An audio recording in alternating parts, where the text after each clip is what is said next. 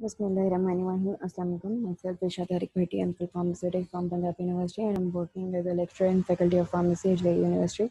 So this is my ninth lecture of biopharmaceutics and pharmacokinetics, and the topic of today's discussion is pharmacokinetic variations in disease state. And today we will discuss particularly renal diseases.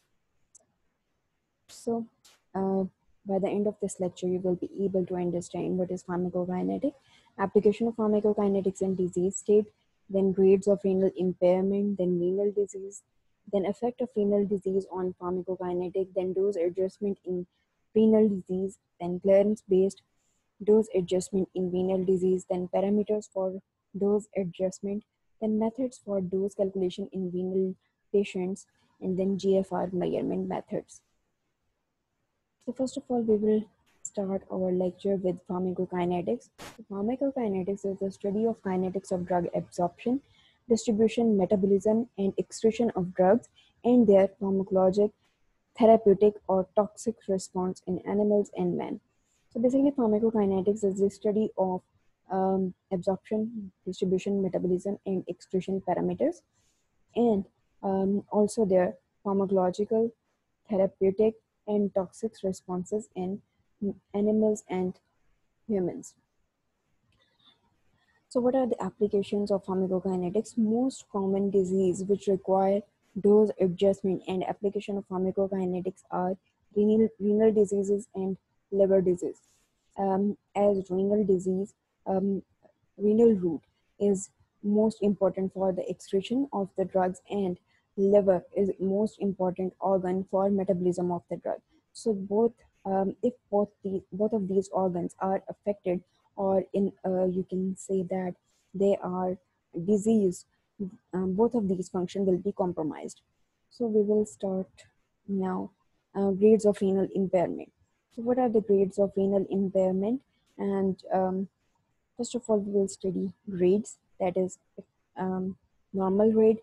In normal grade, GFR is 120 to 130 ml per minute per 1.73 meter square inverse. This is the surface area. And serum creatinine level, that is given in units of milligram per deciliter, and its range is 0.7 to 1.4. In case of mild impairment, GFR falls to 50 to 80 ml per minute per 1.73 meter square inverse, and serum creatinine level increased to 1.5 to 3.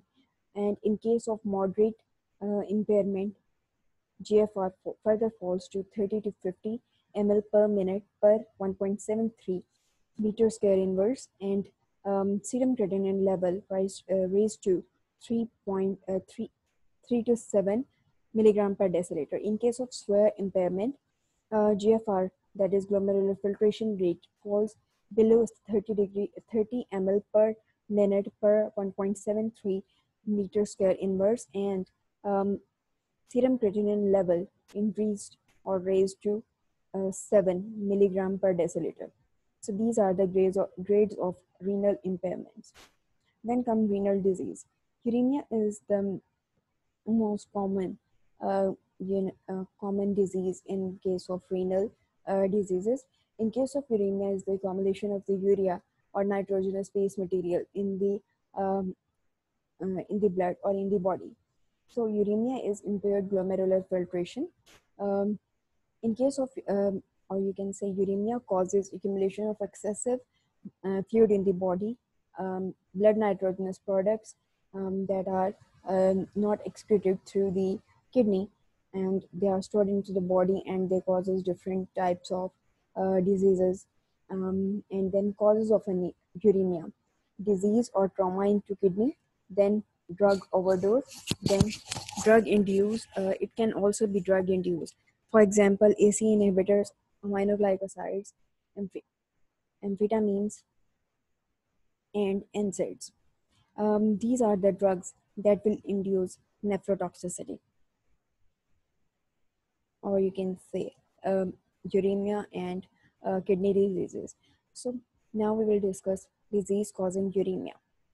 There are different diseases that can also lead to uremia. of these examples are diabetes mellitus, hypertension, then glomerulonephritis, then polycystic disease, then obstruction or infection in kidney, then analgesic nephropathy. Um, Out of these, diabetes mellitus and hypertension, these are the most leading cause of uremia. In case of glomerulonephritis, the glomerular vessels that are found in the Bowman capsule of the kidney or the nephron, they are inflamed, and they lead to um, uremia. Then polycystic disease. In case of polycystic disease, multiple cysts are formed on the kidney, which are fluid-filled vesicles, and they lead to uremia. Then obstruction or infection in kidney. These infections, this is the cause of. In case of infection, it also lead to kidney disease or uremia. Then come obstruction. In case of obstruction, it may be due to kidney stones which get accumulated into the vessels in kidney and lead to infection. Then analgesic nephropathy. In case of analgesic nephropathy, um, nephron get affected by the use of excessive use of analgesics, usually NSAIDs. Then effects of renal disease on pharmacokinetic.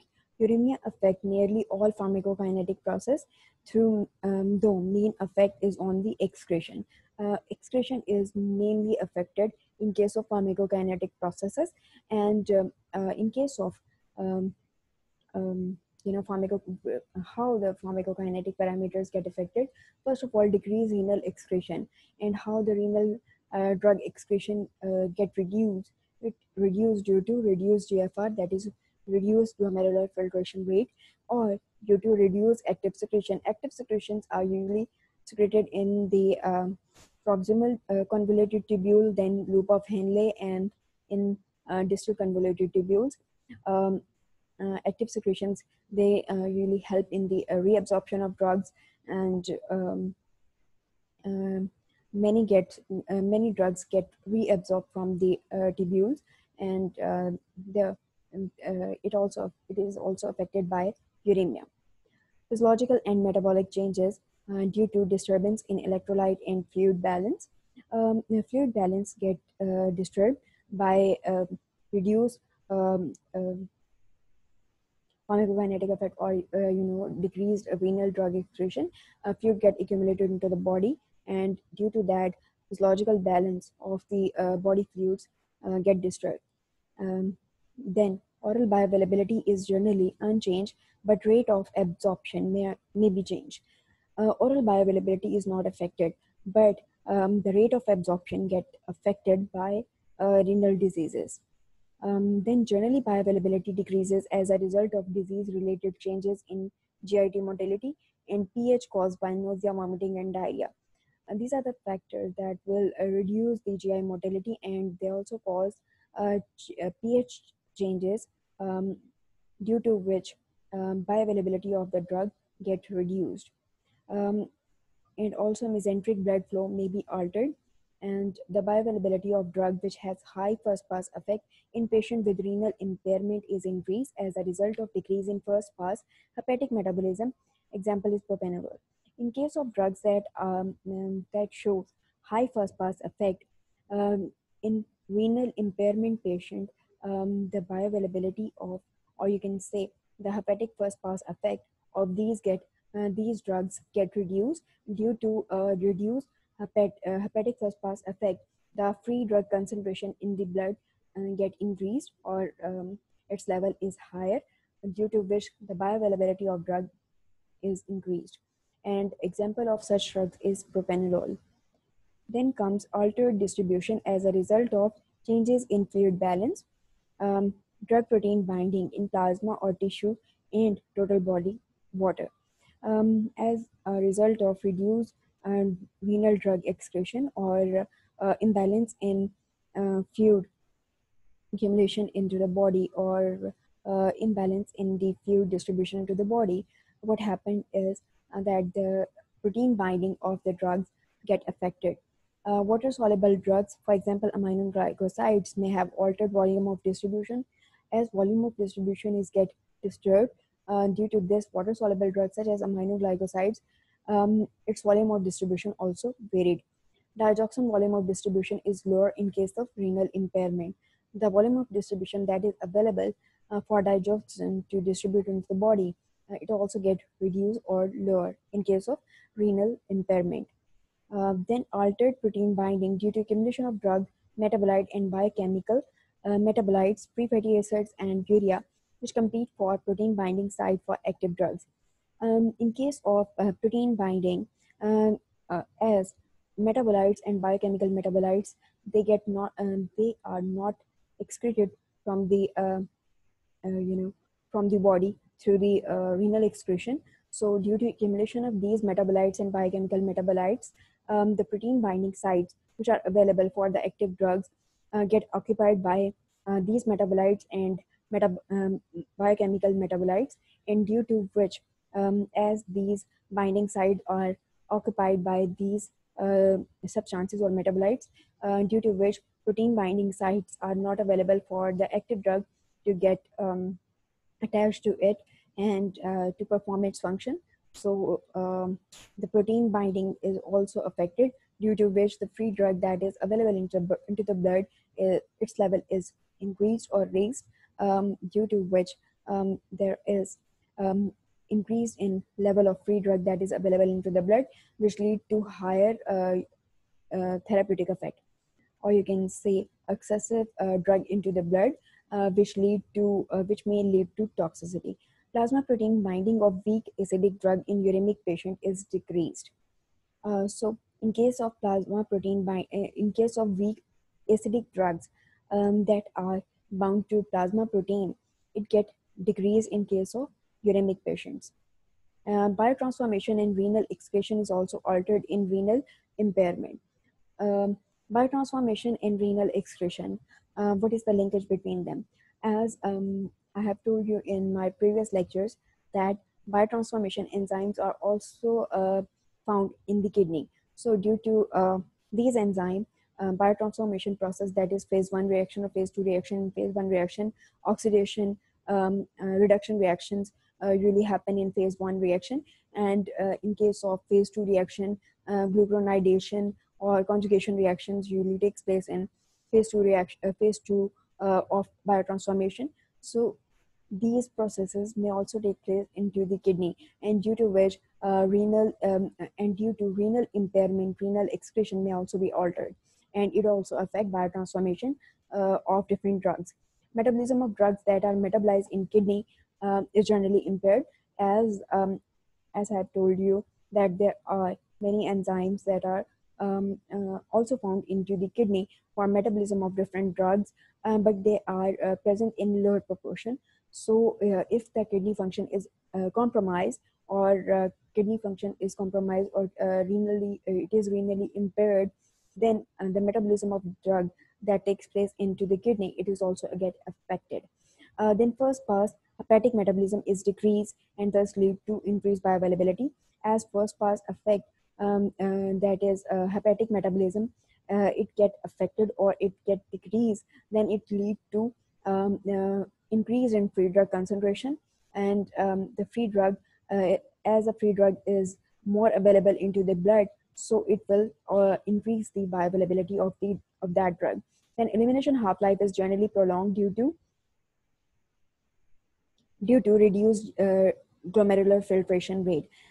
As the drug get doesn't get excreted through glomerular filtration, or it is not absorbed, or you can say it is not excreted or eliminated through the kidney due to reduced GFR, then elimination half-life of that drug will be increased or prolonged.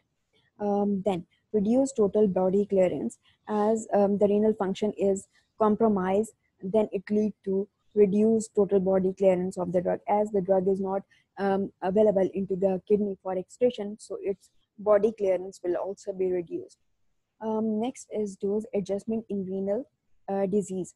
So there are some drugs that do not require any dose adjustment. So the example of these drugs are that are those drugs that are eliminated primarily by metabolism, so they are not affected by renal impairment. Then that are eliminated by biliary excretion, so they are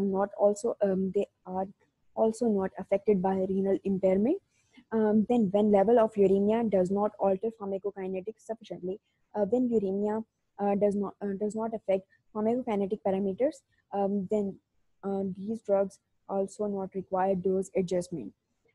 Then comes dose adjustment in renal disease. There are some assumptions which we assume for dose adjustment in case of renal impairment. These are, first of all, creatinine clearance accurately measure the degree of renal impairment. In this case, we consider creatinine clearance for the accurate measurement of renal impairment or the renal function. So the estimation of creatinine clearance gives us the estimation of the renal impairment. Then comes drug clearance decline linearly when with creatinine clearance, as the creatinine clearance or the creatinine that is cleared from the blood is estimated. If it is declined, then drug clearance will also be declined as the kidney function is compromised or renal functions are impaired. Then non-renal drug clearance remain constant, as and there are many other routes through which drug get excreted from the body. So the effect of renal impairment is not very much sufficient on the or the renal impairment will not affect non-renal drug clearance, so it will remain constant. The unchanged drug absorption from GIT, unchanged drug absorption from GIT is also not affected by renal impairment. Then drug protein binding may be altered due to accumulation of urea and nitrogenous phase. So protein binding, it may also be altered due to accumulation of urea and other nitrogenous phase that are accumulated in case of renal impairment. Then target drug concentration remain the same. So the target drug concentration that is found in the body, it will remains the same. Mhm. Clearance based dose adjustment in renal disease.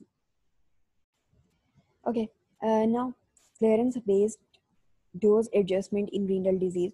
So the dose adjustment in case of uh, in case of renal diseases based on clearance does dose may be adjusted for uremic patients either first of all by reducing normal dose and keeping dose interval constant. So in this case, the normal dose is reduced and the dosing intervals, they will remain constant.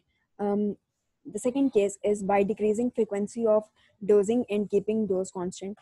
In second case, what we will do, we will reduce the frequency of dosing, but we will keep the dose constant.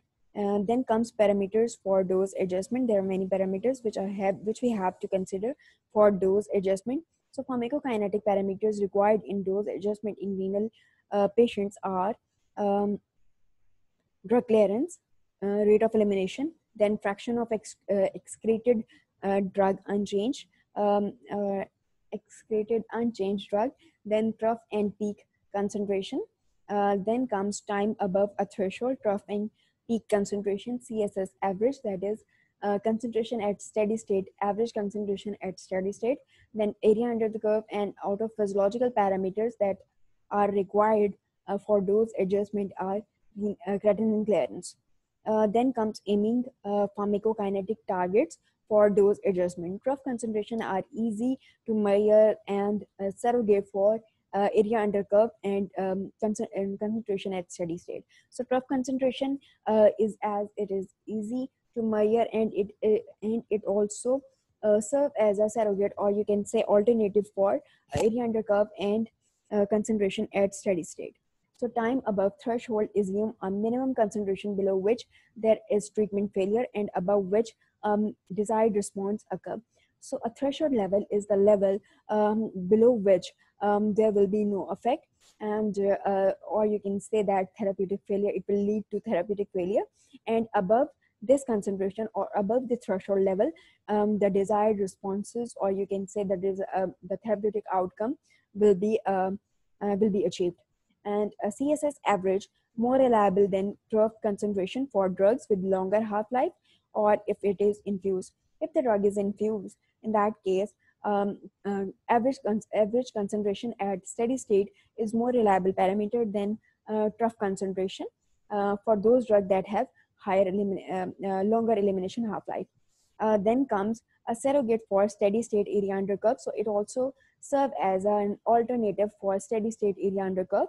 Area under curve measures the exposure of drug which depend on the total dose and clearance. So area under curve is the measure the exposure of drug which depend on the total dose and clearance. And next is method for dose calculation in renal patient. These are drug clearance space, then overall elimination rate, constant based, and the last is creatinine serum or serum creatinine or clearance based. So in case of GFR measurement, GFR may be measured by a single injection of creatinine EDTA and drug markers such as inulin, blood urea nitrogen, endogenous markers such as creatinine and cysteine C. In case of single injection of creatinine EDTA, what we will do, we will administer the injection, and then after the drug get excreted, or you can say by taking the samples from the urine, we will estimate that how much drug is obtained into the urine. By that estimation, you can calculate that how much drug you have administered and how much it is excreted from the body. Then drug markers such as inulin. In case of inulin, the same principle is adopted as in case of creatinine EDTA. Then blood urea nitrogen, by estimating blood urea nitrogen or how much nitrogenous wastes are found into the blood. They can also give the estimation of GFR, that how much kidney functions are efficiently performed. Then endogenous markers such as creatinine and cysteine C. These markers, or creatinine, how much creatinine is excreted into the urine, or what is the level of creatinine into the urine. By that level, we can also estimate the GFR, that is glomerular filtration rate, through cysteine C. Though cystatin C is becoming more popular, but creatinine is still the most commonly used endogenous marker for estimation of GFR. So for estimation of glomerular filtration rate, the creatinine is still the most commonly used endogenous marker for GFR measurement. Then come, and this is creatinine based GFR measurement. Overestimation of GFR is the issue, but since creatinine production is equal to creatinine excretion, the serum creatinine level remains constant. GFR can be overestimated, but as creatinine production is equivalent to creatinine excretion, so in that case, serum creatinine level remains the constant. Okay. In patients with reduced GFR, creatinine accumulation is in accordance with the degree of loss of GFR.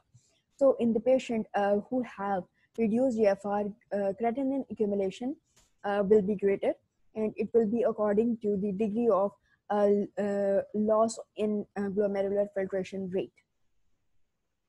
By taking age, sex, muscle mass into consideration, creatinine clearance-based GFR can be made reliable.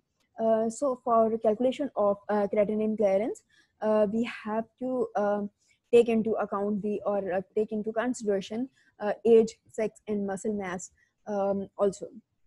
Then serum creatinine is used to determine creatinine clearance, as it is rapid and convenient way to monitor kidney functions. So creatinine clearance or serum creatinine is used to serum creatinine is used to measure the creatinine clearance.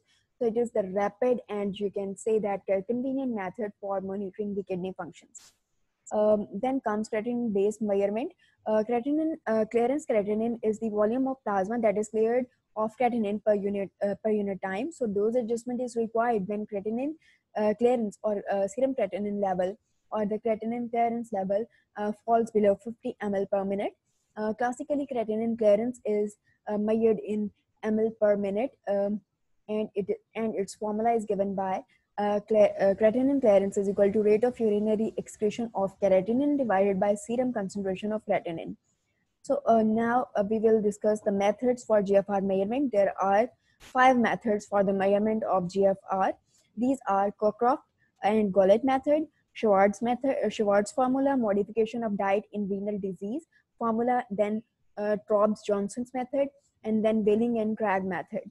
So we will discuss them one by one. First of all, Cockcroft and Gollet method. It is used for the estimation of to estimate adult creatinine clearance from the blood creatinine, considering both age and weight of the patient. So it is given by creatinine clearance is equal to 140 minus age into weight into 0.85 divided by 72 into serum creatinine level. So in this case, 0.85 is the factor, and this factor is for female, and in case of males, I think the factor is 1. So this equation is assumed, that creatinine clearance is at steady state and creatinine production is normal. And if renal function declines, the time to achieve creatinine clearance steady state will increase, and method overestimate the true renal function. So in case of declined renal functions, the time to achieve creatinine clearance will be increased, and in that case, this method will overestimate the true renal functions. Thus, it is required to monitor the direction and rate of change in creatinine clearance in patients with unstable renal function and for drugs with narrow therapeutic index, and that is cleared by renal route.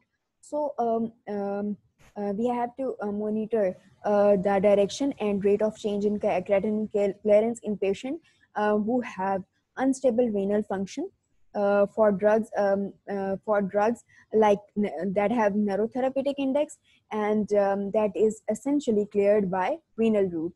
So for that drugs, we have to monitor the direction and rate of creatinine clearance. Next method is Schwartz method, Schwartz formula, and it is really this method is used for children of age 1 to 12 years, and it is based on height and serum creatinine level, and it is given by GFR is equal to K into height divided height in centimeter divided by serum creatinine in milligram per deciliter. And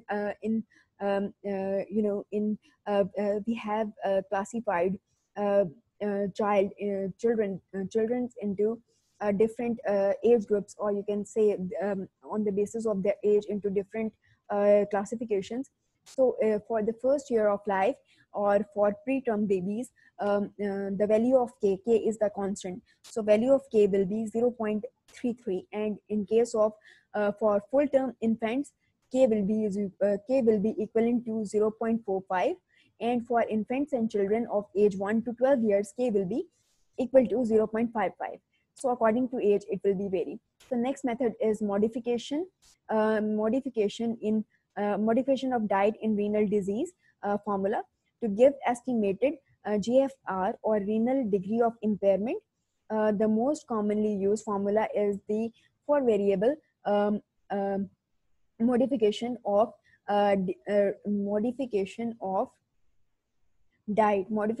diet in renal disease, which estimate GFR using 4 variables. First is serum creatinine, then age, then ethnicity, and then gender. So its formula is GFR, that is ml per minute per 1.73 per meter square, is equal to 1.175 into serum creatinine raised power minus 1.154 and age raised power minus 0.203 into factor, and factor in this case is equal to 0.742 in case of females, and factor will be equal to 1.212 in African black and 1 for male. Next is Sersbach-Nelson's method. It is a nomographic method to estimate adult creatinine clearance. It is based on age, weight, and serum creatinine. So connect patient weight on second line from left with age on fourth line with the ruler. Kept ruler at point of intersect on R. Turn right of ruler to appropriate creatinine clearance, and left side will indicate the clearance per minute. So here it is you can see that it is the clearance, this is the weight, this is this age, and this is the serum creatinine level. So if we place the ruler here according to age of the patient and the weight is here, so we can calculate the serum creatinine level and also the clearance um, um, um, um, um, by placing the ruler in this direction, and where the ruler intersect the serum creatinine and clearance level, it will indicate the serum creatinine level and the clearance of that patient. So next is the Top-Johnson's method. This is also a nomographic method which can through which we can estimate the GFR based on patient height, and it is usually used for the patient or patient who have age between 6 to 12 years. And to predict the creatinine clearance, connect the age connect the child's serum creatinine level and height with the ruler and read the clearance creatinine where ruler intersect the central line. So in this case, what we will do, we will determine, we know the height and serum creatinine level. We should know these two parameters, then we can calculate the clearance by placing the ruler um, uh, um at the point of height and serum creatinine level, and where these line intersect the creatinine clearance, it will give the creatinine clearance or the level of creatinine into the blood, or the volume of the creatinine that is cleared off the blood.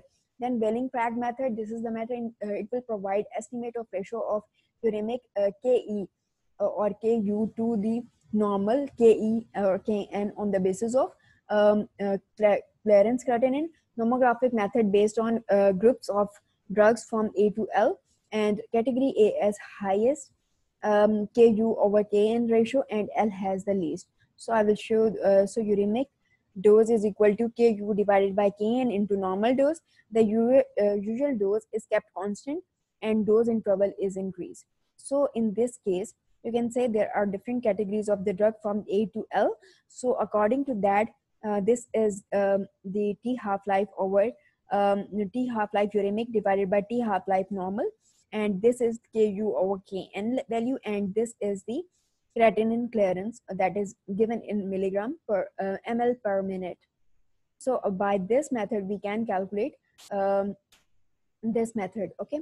Now, in the summary of this lecture is that we have studied pharmacokinetic application of pharmacokinetic in disease state, then grades of renal impairment, then renal disease, then effect of renal disease on pharmacokinetic, then dose adjustment in renal disease, then clearance based dose adjustment in renal disease, then parameters for dose adjustment, then methods for dose calculation in renal patients, and then GFR measurement methods, in which we have studied 5 methods. So thank you for listening, and if you have any question pertaining to this lecture, you can ask me on Google Classroom discussion board, and the class code for Google Classroom is mentioned here. So thank you so much, student, for listening.